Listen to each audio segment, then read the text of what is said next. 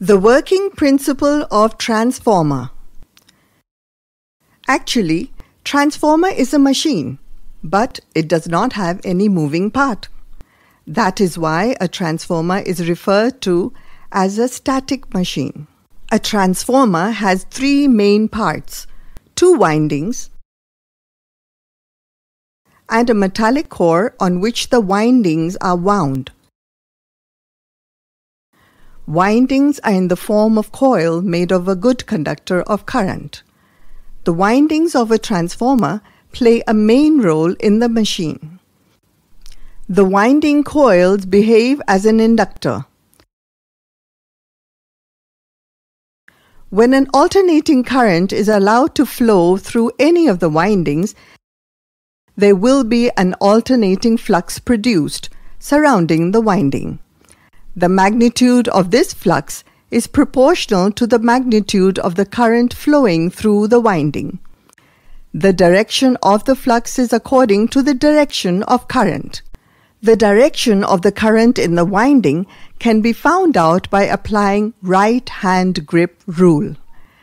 This rule states that when we grip our right hand with stretching the thumb along the axis of coil or winding and other four fingers along the direction of current in the coil, then the thumb indicates the direction of produced flux inside the coil along the axis. This flux becomes maximum in magnitude when current reaches its maxima for 1/2 cycle of the alternating current wave. The flux becomes zero when current in the coil crosses zero axis. Again, for next half cycle, the flux becomes maximum but in opposite direction when current reaches to its reverse maxima. In this way, alternating current produces continually varying flux surrounding the winding. The flux lines link the winding itself, and the flux is varying, so there will be self-induced EMF across the winding. This phenomenon is due to Faraday's laws of electromagnetic induction. This induced EMF or voltage, whatever you say, is same in magnitude and opposite in polarity of supply voltage. Supplied alternating voltage causes alternating current in the winding, which produces continually varying flux inside and outside the winding.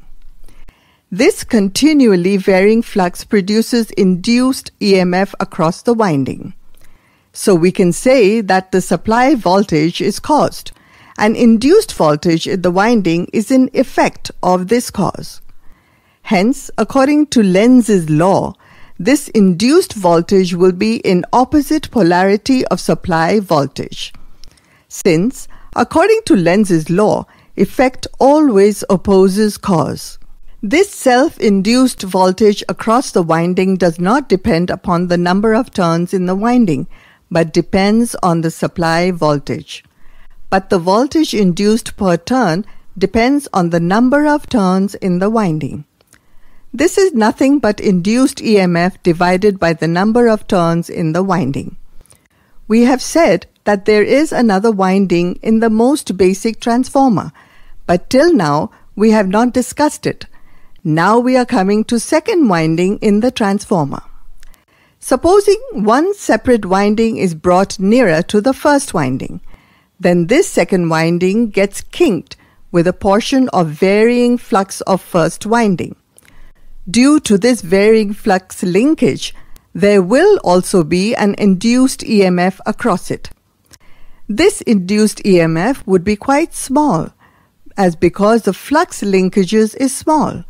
Hence, rate of change of flux linkage is also small, and according to Faraday's laws, induced EMF across a coil is directly proportional to the rate of change of flux linkage. If now we connect a closed circuit across the second winding, we will get a very tiny current through the circuit, provided the second winding is placed much nearer to the first. So we have seen that some portion of the input power is transformed to output through the second winding. This is because some portion of generated flux of first winding is linked with second. Now, if we want to transform maximum electric power from first winding to second winding, we have to link maximum flux of first winding to second winding. This is done by placing a low reluctant magnetic core in between these windings. Steel is a well-known low reluctant magnetic material, so we normally use steel for making low reluctant magnetic core in the transformer. As soon as we place a steel core in between these windings, nearly the entire flux which was surrounding the first winding will be concentrated inside the core and link with the second winding. As nearly the same flux links with second winding, now the rate of change of flux with respect to time is equal in both windings.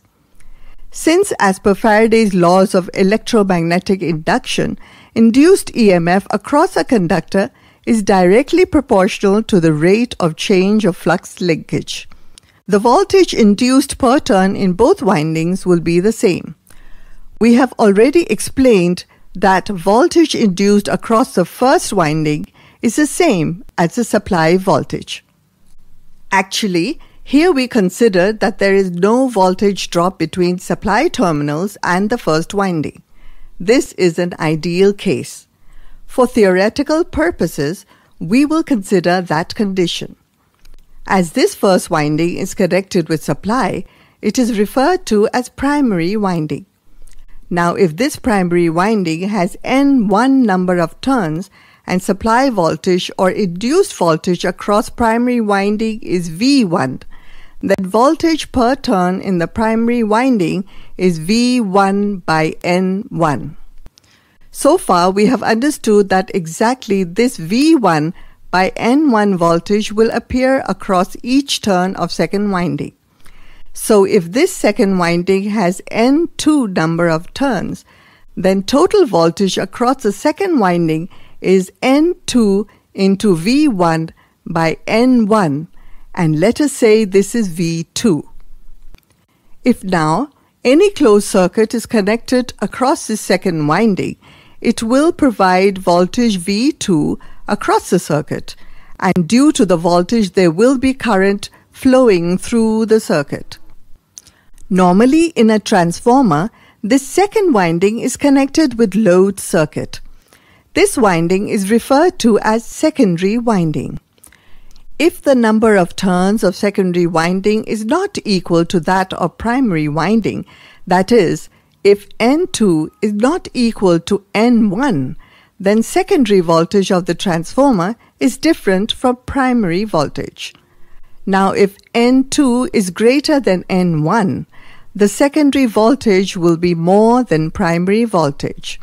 On the other hand, if N2 is less than N1, the secondary voltage is less than the primary voltage. The former is called a step-up transformer, and the latter is called a step-down transformer. This is the most basic theory of a transformer. Hope you understand. Thank you.